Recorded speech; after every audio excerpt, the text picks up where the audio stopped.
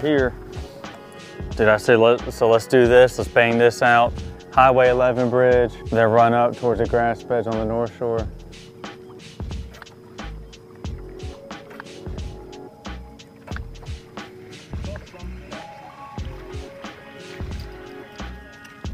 I saw that too, yeah.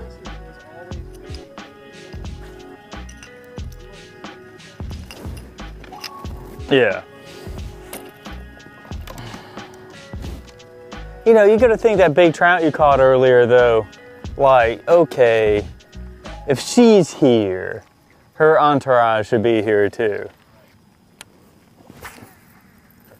All right, fish, just get bigger. Oh, my bad, dude. I thought you were more to the, yeah, I got hit right away.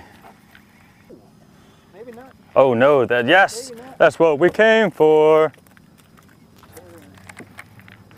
Ooh.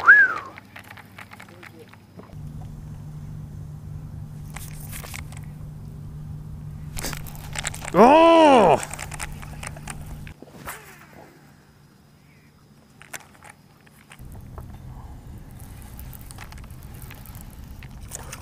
Did you see that?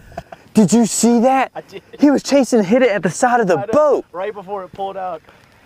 Yeah. So watching yours, I'm getting wrecked over here. I could probably tie a loop in mine, but whatever.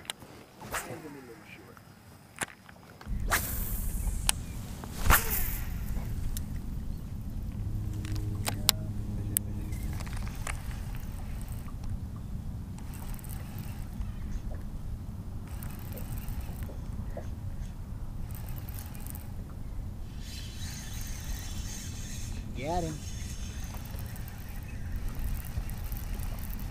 So I'm just. Whoa, I see that. Is that a shrimp? That was a shrimp. That was a shrimp, dude. Dude, we got shrimp. Yeah, he's close if he makes it. Yeah.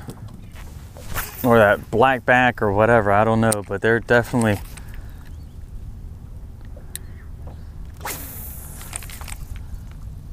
Definitely hitting that. I'm about to tie something different on.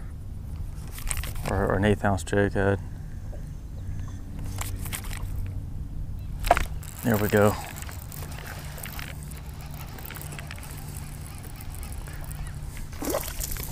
Probably box. Could be close.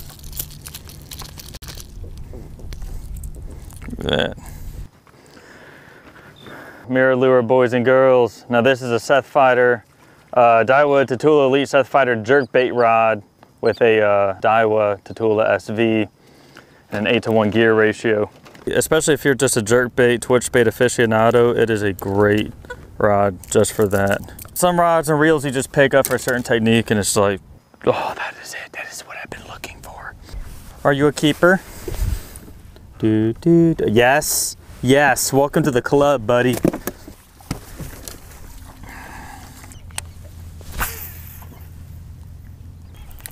They're there. So this is a situation where, dude, he was chasing it. All right, guys and gals, folks at home, boys and girls, this is a situation where you start playing with color and retrieve, and this is where you start changing things up because they're here. We know that they're feeding. We saw them chasing jumping shrimp. They're chasing our lures to the boat, but not always committing to them. That's when you start changing things up. Dude, I watched him come up and hit it. I watched him come. Oh, dude, that was a keeper too. That was a nice fish. See, they're doing that to. I need to see if I have a color like that. This is why when you have your fishing buddy with you, you throw different colors too. You don't throw the same color unless you're dialed in and you're just whacking the crap out of them. Man, I got so many different things but none of them are like what you're rocking and rolling with.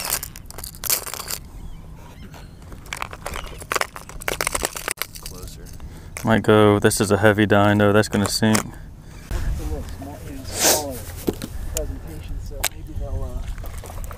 Take it down more. Kind of like this keeper right here. Yeah, yeah. Oh, okay. Oh.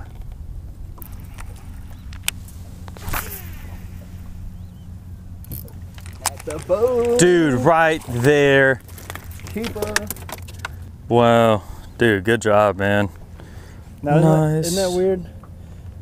It was like 4-to-1 keepers on that. Switch to this. 2 keepers in a row. I don't know. Dude, you are, oh, that might have been the side, yep. Second one I think got on. Oh, dude, 2 at a time. That's like the hallmark of a fishing trip. Oh, yeah. I'll take it.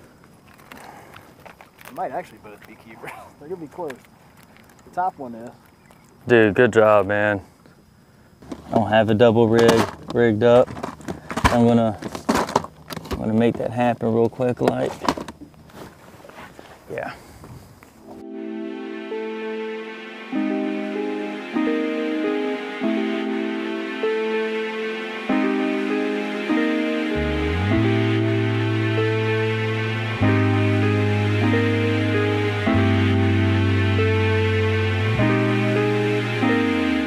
So going back to the whole lure color thing, you would really want to use your more clear colors in more clear water. You wouldn't use a color like this in really dirty water. You would use it if that's what they're biting, but I say that kind of satirically, right? You really want to throw something like this in cleaner water, and that's what we have here. So I'm throwing a double rig. So rather than throwing 2 of the same color, I'm gonna, did you see that? No. Speckled Trout just murked something right there, dude. Throw 2 different colors on the double rigs. That way you can see what they like best. So if you make 5 casts and they only bite 1 color 5 casts in a row, well, then you've got your answer. Another double? Whoa! Oh yeah! Dude, Adam Shields in the house. Guys, Captain Adam Shields, Black Dog Charters. He is definitely showing us how it's done right now, because if I were fishing in the same way that I would not have put as many fish in the boat. This is why you bring fishing buddies who know what's up. Adam knows what's up. Dude, this is very easy style of fishing. Ooh. Out and reel in, man. Great. Charter captain's dream. Yeah, no kidding. But remember when I was talking to you about salinar tables? Yeah. I don't know what they are today, but that pattern I found in the past was you'd have this big salinar table. Yeah. Got dialed in. It was. So you're big on the salinar tables. For Lake Pontchartrain, I am. For Lake Pontchartrain, okay. Very much so. Watch, I have 2 hard heads. Oh, nice fish. Double gaff top. Double gaff top.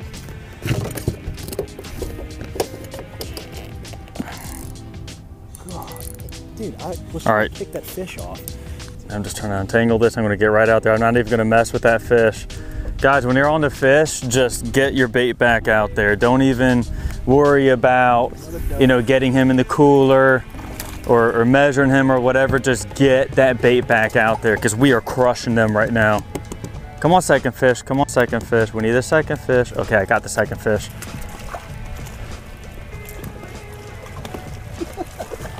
Oh, he came off. The keeper came off. It came off. And then, Like something. There we go. Speckled Trout. Speckled Trout taco, son. Taco life. More keeper speckled trout. Food from there too. Yeah. There we go. Yeah, that's a good one. Switch a second one. Stop jumping out the water.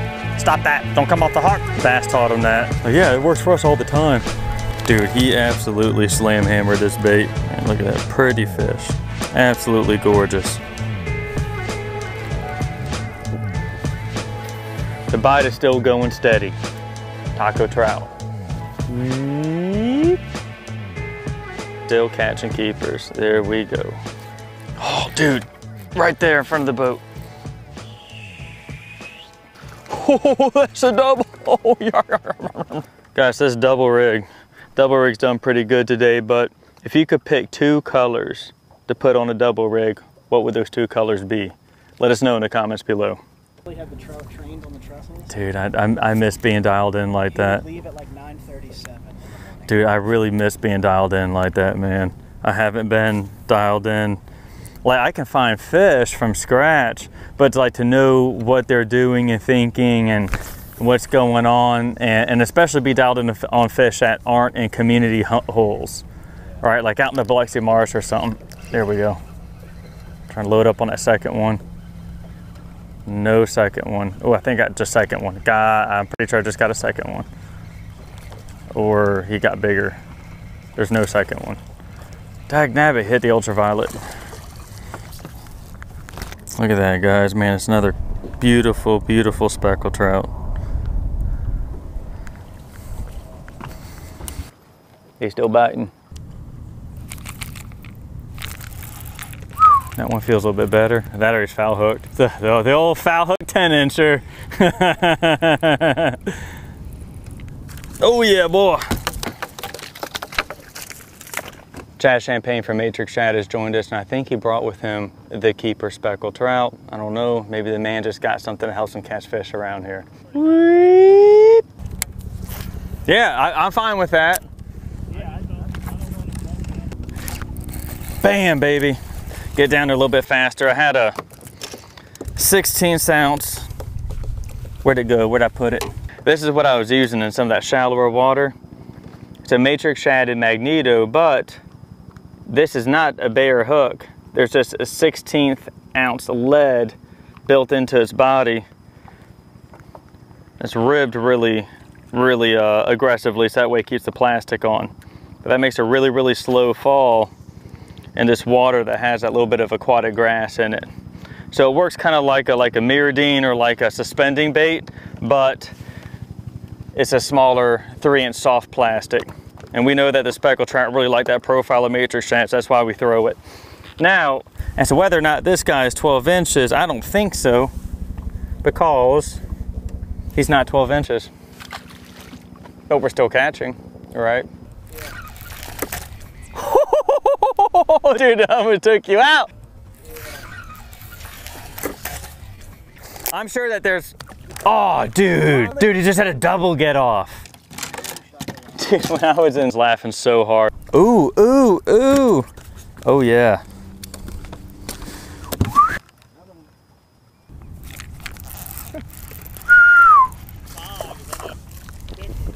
We might be back on that suspending bait bite. He's close. I'm going to toss him back anyway. All right, how much longer do you want to do this? I'm probably calling it right now. I'm ecstatic. All right, guys, so we probably caught, I have no idea, anywhere from like 20 to 30 redfish. 20 to 30 redfish. I'm brain dead right now. 20 to 30 speckled trout. We'll know for sure when we count them up later, but what we're going to do here is, just because the bite's kind of petered out, is continue to cast around, try to figure out if maybe we can pull a few more keepers out, maybe the bite will come back or whatever. And then we're going to leave here. We could probably go up and look at grass beds on other shorelines here on Lake Pontchartrain and maybe find some redfish there or even more speckled trout. So we'll cast around a little bit more here, then we'll move out, see what else happens. All right. Oh. All right, guys. The bite's fizzled out. It's time to move on. Maybe find some speckled trout somewhere else or a redfish bite. Let's see what we get into. There we go. All right, let's take a ride.